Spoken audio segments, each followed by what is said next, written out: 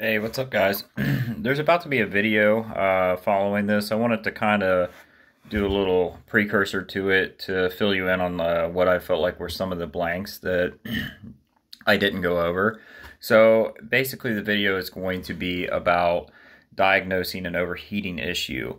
And when it comes to a lot of these issues, you kind of have to just, process of elimination. You have to kind of go through anything that it could be and eliminate one by one to narrow down the problem. And diagnosing any kind of mechanical issue, this is pretty much all the same. It's just a process of elimination. You want to eliminate everything, so that's kind of what this video is about. I've talked to a few people over the last few weeks that were trying to diagnose if it was a head gasket, or they weren't able to really pinpoint what the issue is. So in this video, I've kind of walked through that. It's a 2010 Chrysler Town Country, and the customer had an issue with it overheating. And what happened was, over the summer, they had a leak develop in one of the hoses. Well, they replaced the hose themselves, and they replaced the coolant with 100% water. And we're in Cincinnati, so when the weather turned and it got cold a few days ago, the whole system froze up. Like, all the water froze, and it caused an issue. So they took it to a Valvoline. They had them flush the coolant and replace it. And they were still having some overheating issues. So I went out the other day. I checked it out.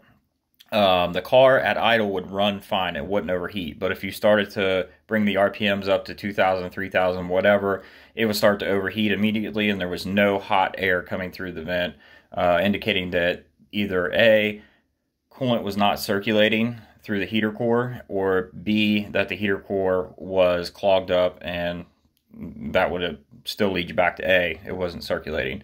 So I went in, and you'll see in the video, I popped off the return for out of the heater core, the hose, and we basically eliminated that from being the problem. Because if you took what I actually did, and I don't recommend doing this, but if you blow into one of the hoses and you put pressure on it, you will get it to circulate.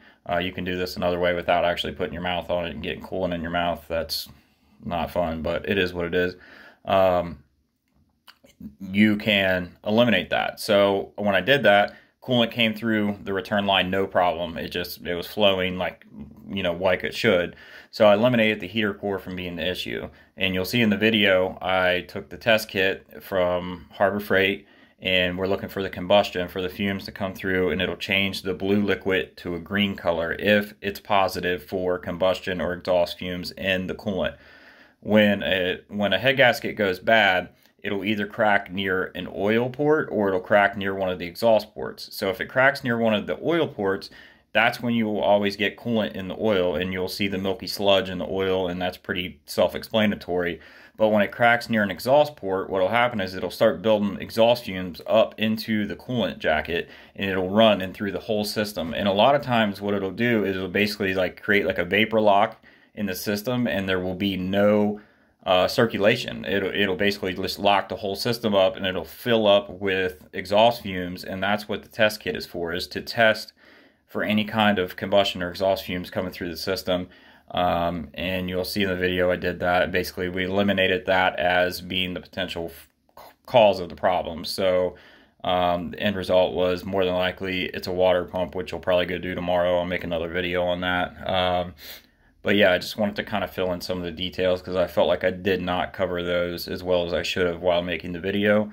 But I'll attach the video, and hope you guys enjoy. Hey, what's up, guys? We're working on a 2010 Chrysler Town Country. It's having problems overheating. It just all of a sudden one morning they woke up, they went to start it, it was overheating.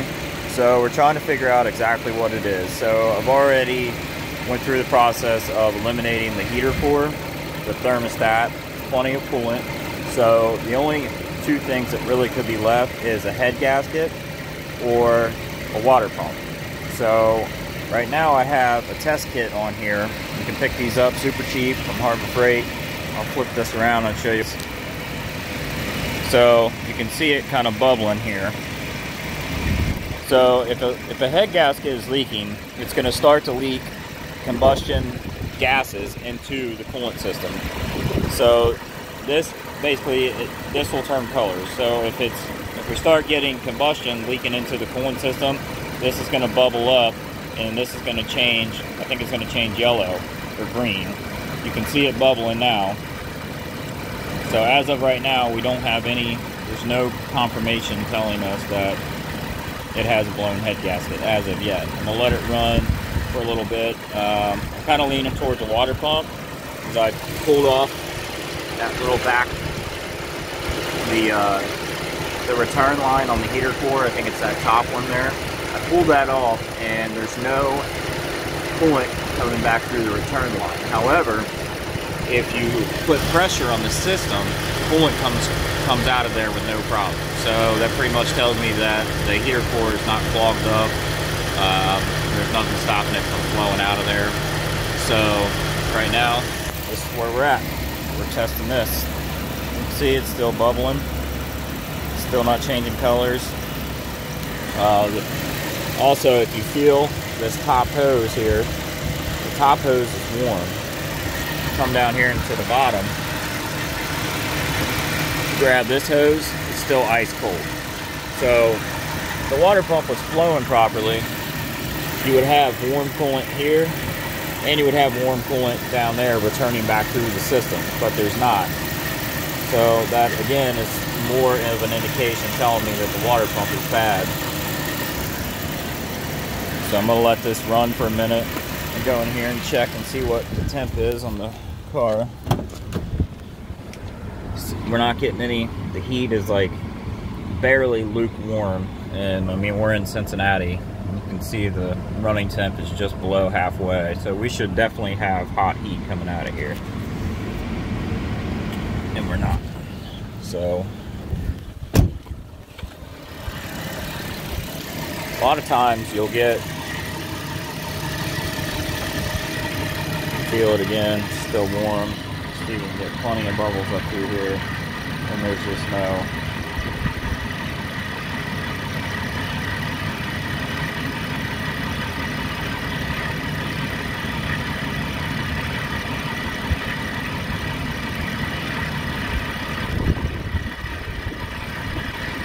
Still, it's just not.